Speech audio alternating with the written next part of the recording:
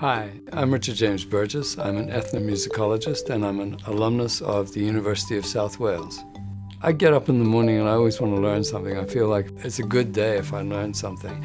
And I have to say that the 3 years I worked on the PhD, every day was a good day in that regard. When I left high school, and all I really wanted to be was a musician. I was a studio musician for many years.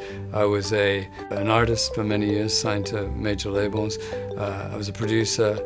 I've been a manager. I've owned 3 record labels, a booking agency, and I've worked for the record label of the Smithsonian Institution for 14 years.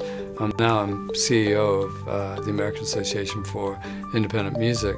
But understanding the history and understanding all the various different parameters that surround making music and surround being in the music industry is something that I grew to really appreciate over my career, and doing the PhD really kind of was the capstone to that. My fondest memory really was dealing with my advisors, because they were kind of brutal on the one hand, funny on the other hand. Really it was about the people as far as I was concerned. They were wonderful people to deal with, very, very knowledgeable, and I feel like my life has been hugely enriched by knowing them.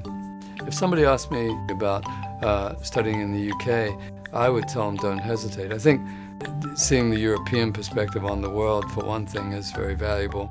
I think that your life is forever changed if you travel the world and study in different places.